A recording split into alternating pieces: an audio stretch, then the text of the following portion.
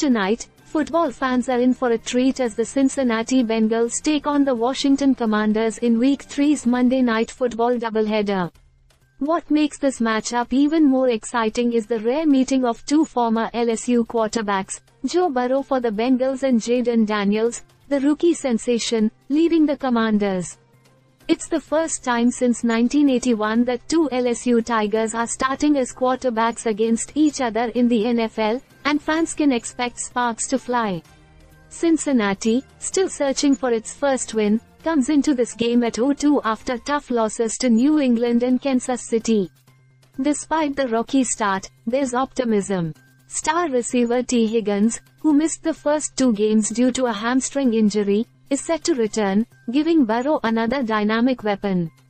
On the defensive side, the Bengals have been strong, ranking second in the league in pass defense, allowing just 128.5 yards per game.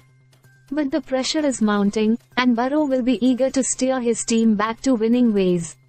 On the other hand, Washington, sitting at 1-1, secured their first win under head coach Dan Quinn in Week 2. However, they did it unconventionally, without scoring a touchdown. 6 field goals were enough to edge past the Giants 21-18. Jayden Daniels, who has impressed early in his NFL career, comes into the game with a 75.5% completion rate, third best among starting quarterbacks. His mobility has also been a key factor in Washington's fifth-ranked rushing attack, giving the Bengals defense plenty to worry about. The game kicks off at 8:15 p.m. Eastern Time and will be broadcast on ABC, with live streaming available on ESPN+. Both teams have something to prove tonight. Cincinnati wants to avoid slipping further behind in the AFC North, while Washington is eyeing a share of first place in the NFC East.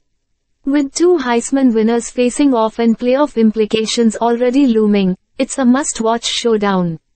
Stay subscribed for more videos.